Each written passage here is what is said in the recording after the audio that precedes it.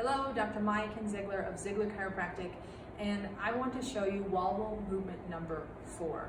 I am sitting on this vestibular disc, which again, when you sit on this disc, it allows your pelvis to move more easily in the direction you want it to go. So for movement number 4, it is lateral flexion with your arms resting on top of each other in front of your chest, shoulder height. And you are going to laterally flex. And for this one, again, making sure you're breathing, but it is starting with 5 repetitions and working your way up to 10.